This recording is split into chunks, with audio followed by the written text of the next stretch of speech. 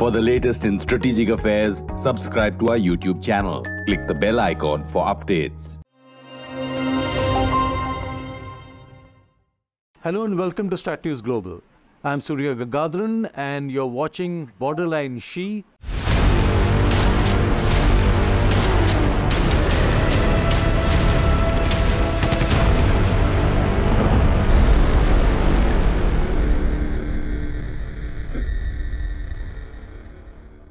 Our China series looking at the decade-long period beginning 2013 when India-China relations have been going south. And as you're aware, this roughly coincides with Xi Jinping's rise to power. I have with me two China scholars, Amit Kumar of the Takshashila Institution and Suyash Desai, a China scholar again at the Sun Yat-Sen University in Taiwan. Welcome to you both. Let's get on to threat perceptions. I have a small map here for you. As you're aware, India has two threat perceptions, one from China on the east and the north, and Pakistan on the west. Similarly for China, they also have two threat perceptions. One is obviously on Taiwan, another is of course India. Now we're going to explore this further. Let me begin with Amit Kumar. Amit, you've written about this threat perception of China, the two-front theory. Could you just explain what this is about? Yeah, sure. So, as you rightly pointed out, when we talk of a two-front problem, we think of India's two-front situation, where we have our two adversaries, Pakistan and China. But what often skips our attention is that China too faces a two-front situation. And this is the issue that I have dealt with in my paper titled China's Two-Front Paradigm. The two fronts that China faces are the Pacific Front and the Himalayan Front, as I call it in my paper. On the Pacific Front, it is challenged by the US and its allies that together form the three-island chain defenses. And as M. Taylor Fabel has described, for the Chinese, this front has been their primary direction that poses a strategic threat. And of course, a lot of it has to do with the status of Taiwan and China's reunification dream. The second front, of the Himalayan front, is the one that it shares with India. But before I move forward, I think it's necessary to make a clarification. That is, when I refer to a two-front conundrum, it does not necessarily mean the possibility of a two-front war. As I look at it, I would describe it as a three-level problem. Two-front situation being the first, two-front merger, and lastly, two-front war. A two-front situation is a scenario basically where you have two distinct active fronts that are guarded by two distinct individual adversaries. Two-front merger is a situation where there begins to emerge a strategic convergence between the two adversaries, but does not necessarily mean that any one of them will fight the other's war. Lastly, two-front war is where the two adversaries coordinate war efforts against the common enemy.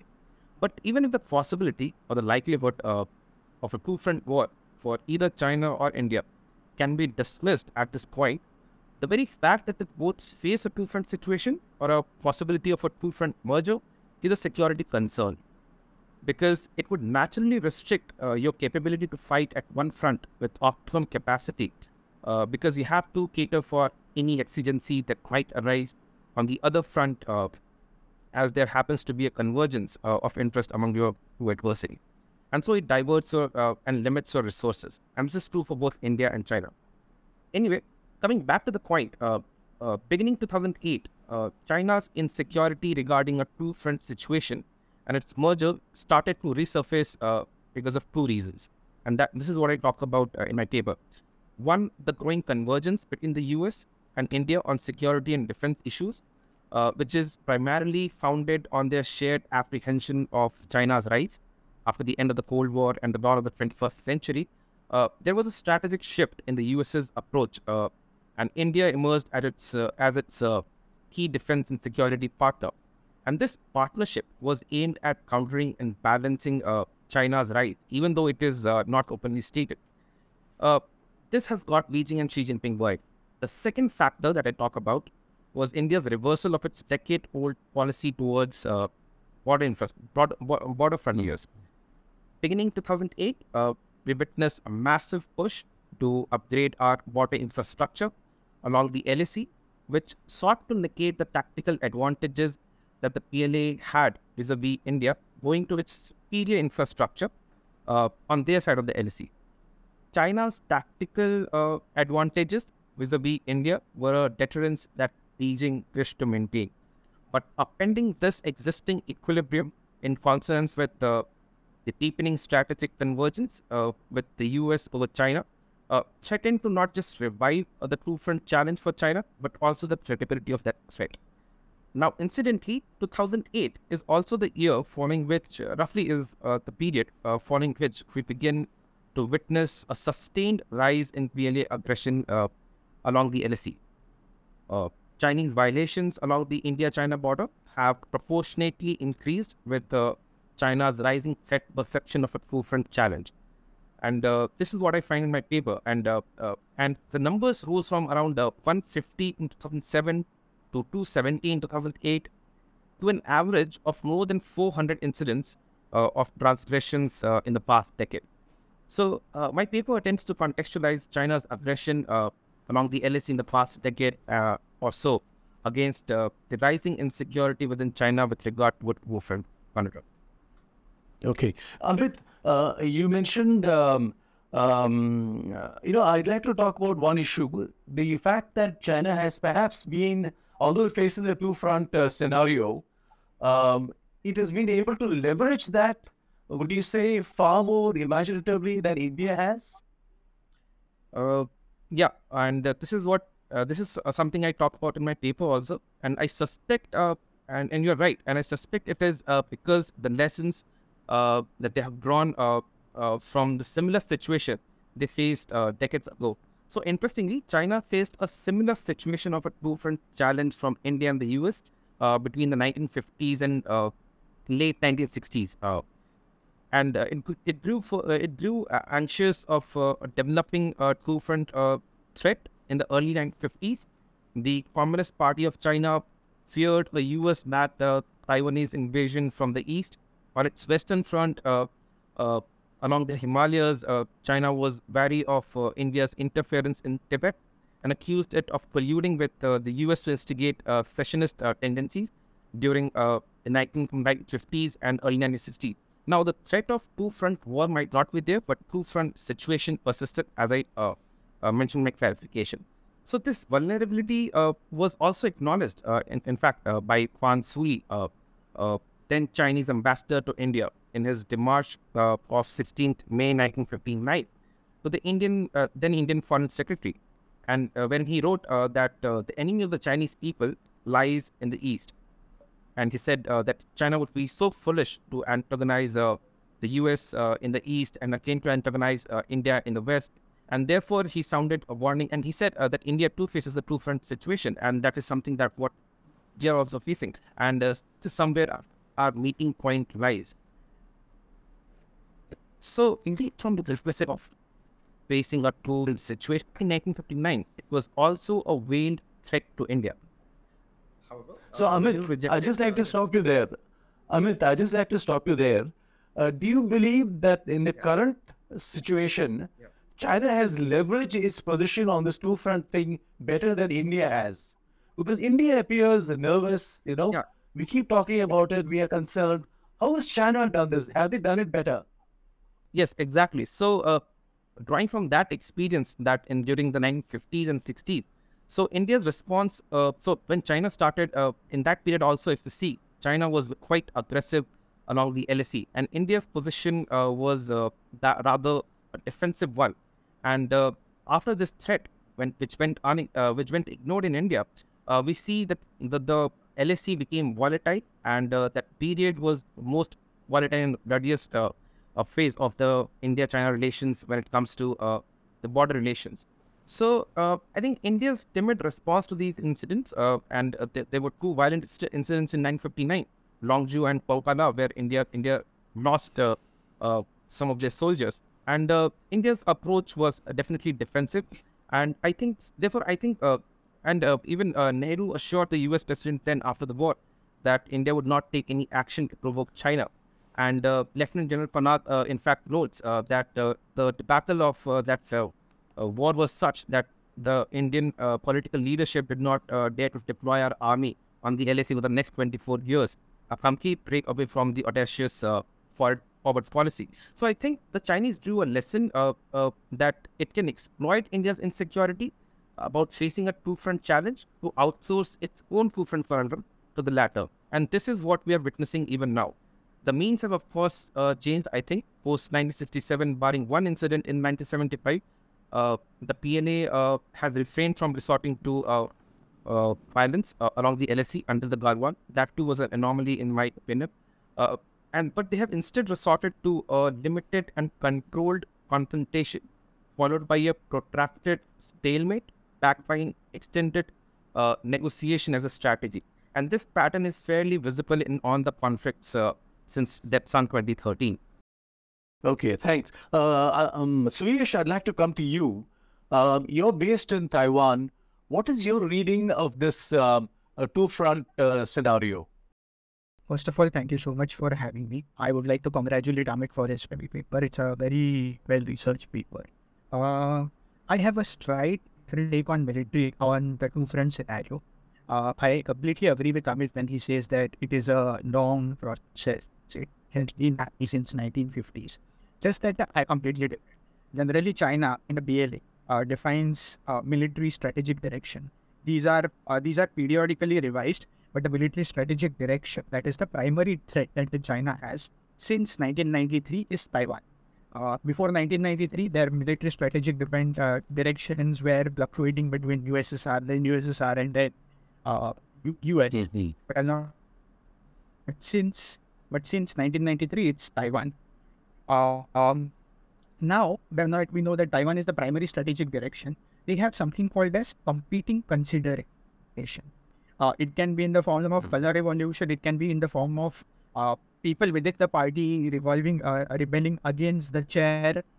These are domestic consideration. The second one is the regional, which includes India, Japan, China. These are regional consideration. And third one is international, which is securing SLOC, US interference, etc.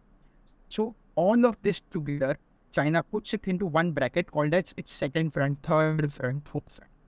Its understanding in its doctrinal text, its understanding of two-front war is whenever Taiwan contingency is taking place, or after 1983, whenever Taiwan contingency is taking place, if a second front opens, it can be in the form of the problems inspired by United States, by United. Their country taking advantage of the primary consideration. For example, if Taiwan happens and India chooses to take advantage, this is what China sees. Or South China Sea goes into flare when Taiwan happens. Or US does something on the SLOC, for example, the choke point. These all are to its second front. Include like this is China's doctrinal understanding of two-front wars. Now, they are definitely worried about two-front war because they are talking about it since a lot of time. It's like literature. Even if you just see all the science of military strategies, all the second artillery campaign strategies, China has repeatedly mentioned this. That there are two-front wars, and the two-front war is when China does something in case of Taiwan, in country takes opportunity when China engaged on its east. That is the definition for it.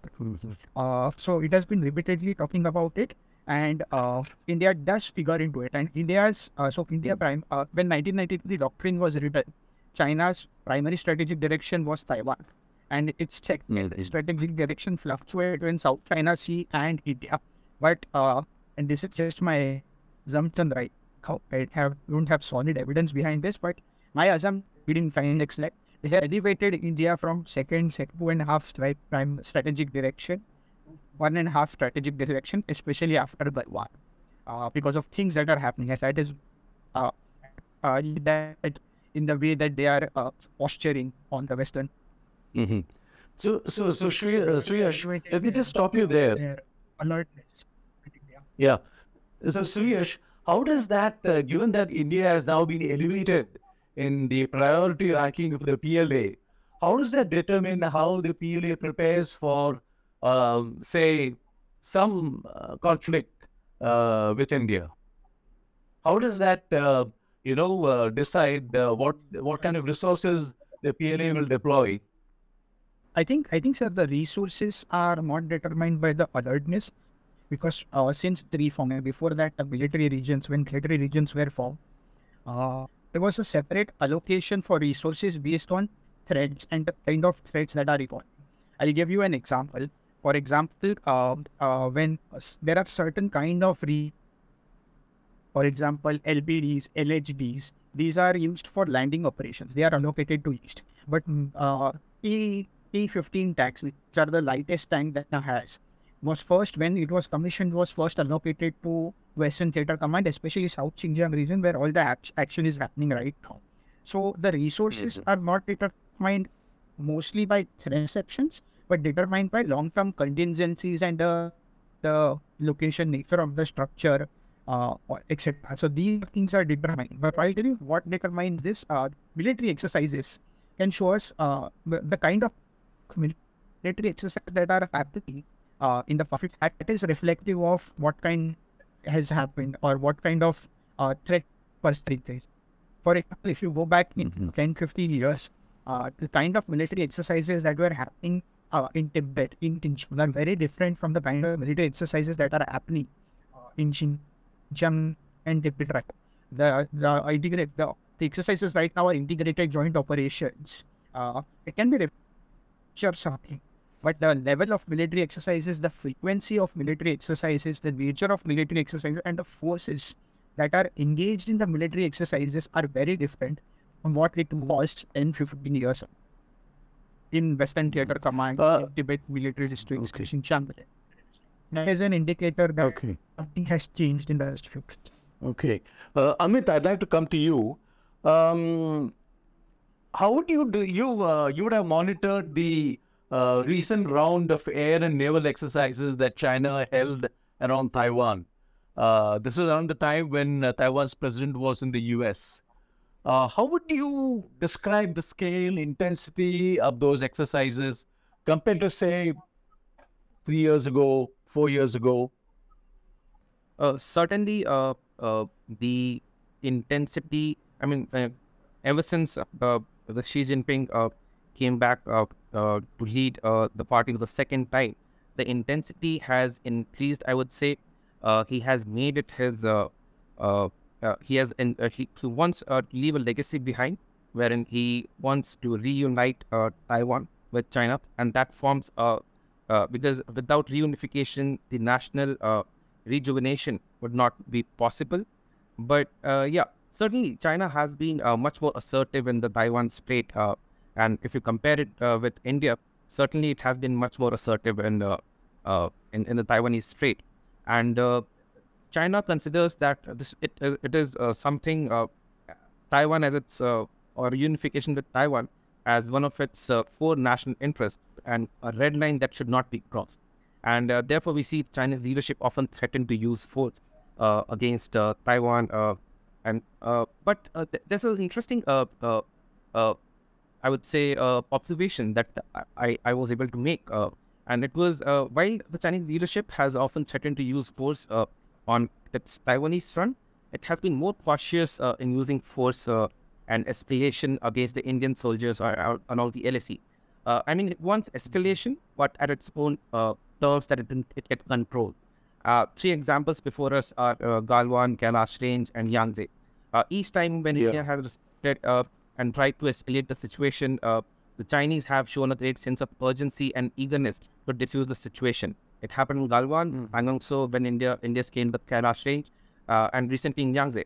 It seems that the PLA is prepared for military posturing along the LAC, but not active conflicts. But this is in stark contrast, and here it becomes interesting. This is in stark contrast to the position that they take on Taiwan. They are prepared to use force. They constantly threaten use of force. They scramble jets and even warships along across the strait, and they threaten that they are prepared to use force if pushed. But unlike India, at the Indian front, where the PLA has been challenged by the Indian Army, the PLA hasn't been tested so far in the Pacific. So it's kind of difficult to put a weight on their claims and threats. But analyzing their pure rhetoric, it seems that China is prepared to use all the force that it has to retake Taiwan. Yeah, Amit, very interesting. Suyash, I'd like to come to you. There is a view in Taiwan that rather than the Chinese mounting an invasion of the island, it is more likely that they will focus their energies on India, where the Himalayan frontiers presents its own, remoteness from external, interest, and therefore it is more likely they will turn on India rather than Taiwan. I think there's a very minority view about this, because the Chinese doctrine itself is that Taiwan is their prior strategic direction. Let's forget about the doctrine for a second. If you just observe the kind of exercises or the kind of weapons that are being always see, they didn't care about that. Everything first is implemented with the Eastern Theater Command, and then it goes to Western Theater Commands. I'll give you an example. In 2020, PLA, so the Chinese CMC rolled out something called as Integrated Joint Operations. This is a new form of joint air drive. Integrated Joint Operations is for more services would function at the same time in an local regional conflict. So this was first the instant joint operations where practices drills were just the first step that drills took place in Eastern Theater Command.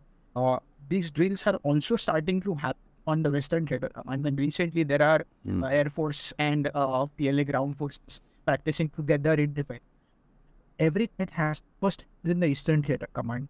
Weapons better quality as the ugly ducky, because it receives everything the last militaristic to modernize was Xinjiang. So I definitely think that Taiwan is their right strategic direction. But coercing both, they are coercing India, they are coercing Taiwan. India is a big force. They know that if something happens on the India front, it will be a status quo for a very long time. But in case of Taiwan, if US doesn't head Taiwan, it's an easy win for. That's why everything happens first in Taiwan, and Taiwan is the biggest problem that they have, followed by India. But I will not put the importance of Indian conflict, especially after 2020, because even if you see in their discussions, in the debates, in the papers, in the Chinese newspapers, the value or the discussion on India has increased tremendously. So that also says that they are elevating, that what Indian dispute has elevated. So Suyash, what explains Chinese foreign policy? And this we are trying to understand this. Chinese foreign policy appears to be intent on opening up as many fronts as possible, whether with the US or Japan or with India, with Taiwan. I mean, they've opened up multiple fronts. What is the logic here? I think 2020 was an anomaly. 2020, when one happened, 2020 is when South China Sea dispute increased. So there was a lot of in South China, and Mike Pompeo made that statement, and sea approach to South China Sea changed. So 2020 was when all fronts were on boiler. So 2020 was an aberration. But generally, I would say China, like any country, China is a rational actor. Like in India fears about two-front war. Similarly, China also is worried about two-front war, and it is repeatedly seen through its writing. That is why when China was formed, there were 24 disputes, including territorial and land disputes. And right now, they only have 6 disputes, 2 land with India, 1 in 4 territorial disputes around the east. There is a logic, and that is why you see whenever something has to happen in Taiwan or in the East China Sea, there are immediate settling down of things on the Indian border, or settling down of things on the South China Sea. If you would see, in the past 2 years, except the aberration in 2020, South China Sea is relatively stable because Taiwan is up, ADIZ is happening. So they are controlling, they are also very, at least on the reporting that we get, there are internal disturbances on economy, but not internal disturbances in Xinjiang and Tibet. So that is why they only they make sure that when one border is open or something happens on one front, that's taken care of. Except the 2020 experience when it was separation, when all of the fronts went on. We still need to understand why it happened. Maybe COVID, that was an aberration when all the fronts went on. But otherwise, generally, when something happens or something has to happen on India front, and generally at that period of time, for that day, nothing happens on Taiwan or nothing happens in Pacific. Because you cannot, because it's like the major learning from the Russian-Ukraine war is extended line of logistics, which China is also observing. And if you see the bit between East, West, and Central Theater Command, the logistics are very extended, and China is worried about that. Limited resources. If both fronts have problem, then what would be the result? How would both fronts coordinate? Because in Chinese understanding, first the border units are activated, then the PLA from that theater command is activated, and then the theater command is supported by Central Theater Command. So right now, cautionary measure, China is also trying to dedicate some parts of Southern Theater Command to India in case of these two front contingency. But the two front contingency, then Western Theater Command, Tibet Military District, Xinjiang Military District, they would be dedicated to which has very similar conditions, like they are also dedicated to India. So these are some things that they are thinking when two fronts happen. Because Eastern Theater Command and Central Theater Command will be busy in Taiwan if such thing happens. So they are also trying to work out these things. So last word from each of you. This is about how much of the up and downs that we have seen in India-China relations is driven by the persona of Xi Jinping. Amit, you first. There has been an assessment. There has been a line of thought that does say that Xi Jinping is actually the person driving all these the multiple fronts have opened up, and Xi Jinping's personality has a lot to do with it. There's some credibility to that thought. I mean, Xi Jinping does pride himself as the savior, which the history has chosen to fulfill the Chinese dream of national rejuvenation, and he has taken upon himself and he has extended his tenure beyond 10 years, and he thinks that he's the one who can actually resolve the contradictions that emerge that have emerged in the new era. So yeah, there's some truth to it, but I don't think we should completely get behind this because it runs a risk of ignoring other strategic reasons that might explain his actions, or other reasons that might offer useful explanations. So yeah, there's some credibility, but yeah, we need to do not need to shut down ways and the reasons that might be there in open to explain. Yeah, fair enough. So Suyash, same question to you. How much of what we are seeing in the ups and downs of India-China relations is driven by the persona of Xi Jinping?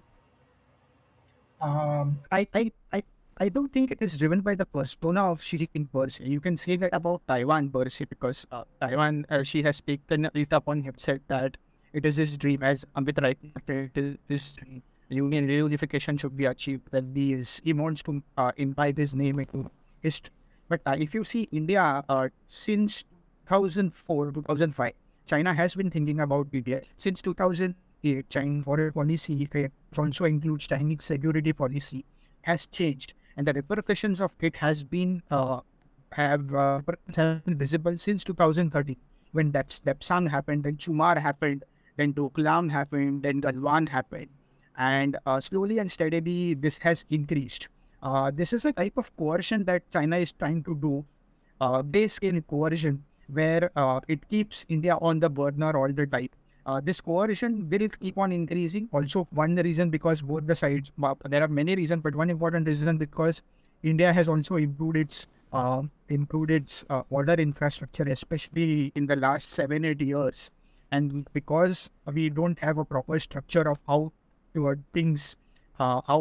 resolve this border, we have a lot bigger gray line, LAC is defined. problem within problem. Borders are not defined. So people keep on running into each other. I don't think it is India problem is she specific. Taiwan problem is definitely she specific because she wants reunification to happen in this time. But India problem is more structural, which has started due to the change of Chinese foreign policy since 2007.